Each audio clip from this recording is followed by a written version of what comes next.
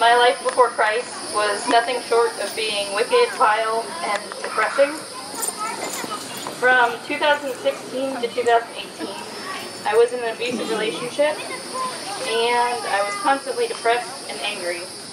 I didn't understand how God could allow me to go through something so horrific until I heard the gospel and had a real understanding of what it meant to believe in the gospel.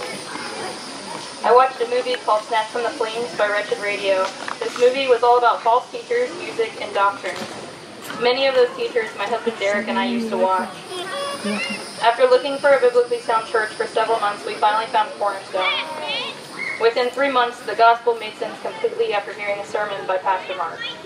Pastor Mark's sermon was on the 5 solas.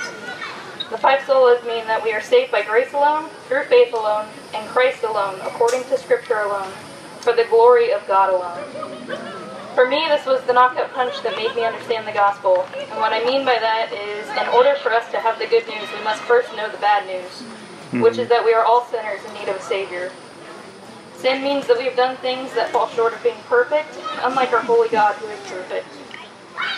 Due to our sin, we must be punished, and that punishment for sin is death. We must be punished because God is perfect, holy, and just, and we were created to worship Him.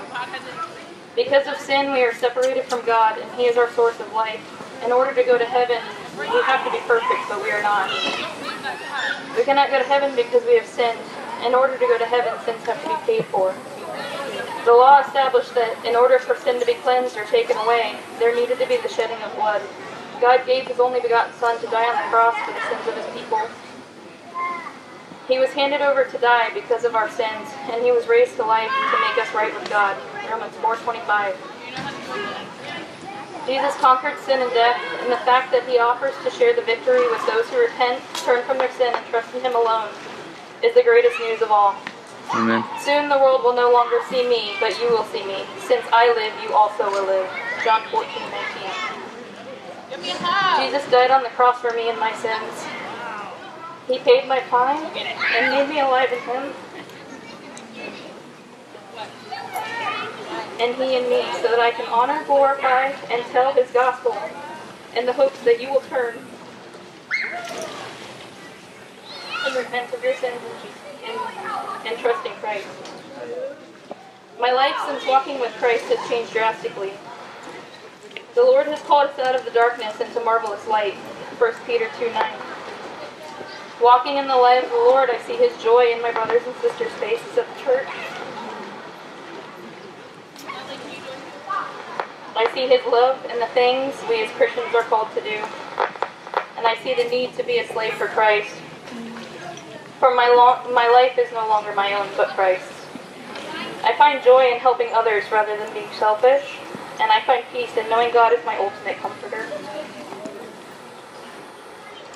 I have learned to have patience, to think before I speak, to listen to my God-given conscience, and to trust in God alone. I thank God for saving me and turning me from a wretched, awful life of sin to someone who can glory in awe of all the beauty God has. I praise Him and thank Him for the family I have at this church. And this is God's plan.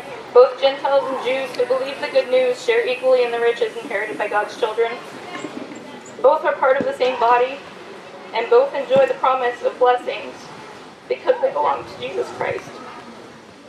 Ephesians 3:6. All love, honor, and glory to God alone. Like Pastor Dale says, the drive to a good church is never too long. Amen. The journey to a good church is never too far. We're really grateful to have Derek and Summer with us all the way from Melbourne. It's just a testimony that good doctrine, good church, Lord, true worship is a blessing that we should cherish and treasure. And we've got folks driving from the west side, driving from the east side, coming from Melbourne. We're grateful to the Lord for that testimony. So, Amen. Grateful that they're here. Enjoy to be able to baptize Summer. So, Summer, based upon your profession of faith, I'm really grateful to hear Summer's testimony.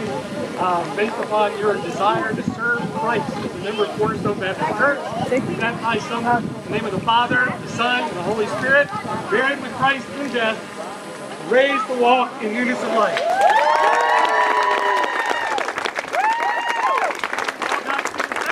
Amen.